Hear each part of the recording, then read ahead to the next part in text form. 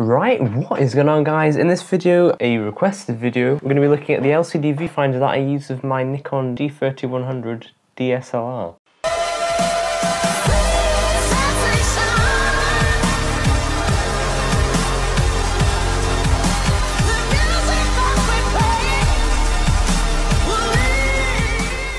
So then, I've been known to buy a lot of stuff off eBay basically because I prioritise what I want to buy and how much I'm going to use it. So for something like this is basically an experiment for me. I know a lot of people who use the DSLR for video, and to keep it steady they buy one of these. Now you could go for this, eBay, £10, pretty simple.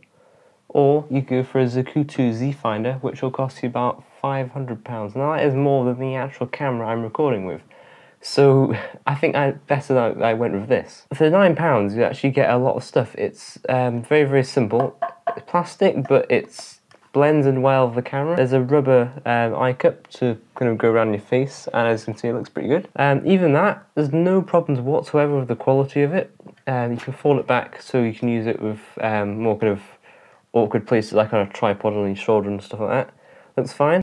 It does include what I suppose you call it, like a macro lens or a magnifier. It's 2.5 times, I reckon, yeah, or 2 times, reckon. So it's just does a really good job. Even inside, it has got a material to kind of blank out all the reflections and stuff, which works really well. Now, a lot of you are probably looking for a viewfinder for this Nikon D3100. And you can't really find anything apart from there's one of these, not this one, but it's a £40 fancy looking thing for the D3100, and just don't get that, okay, because I don't use this too often. But this one is actually for the Canon 550D. Now, if you're going to get something for the Canon 550D, it should be able to fit for the D3100 because it's got the 3-inch screen size and the 3:2 ratio.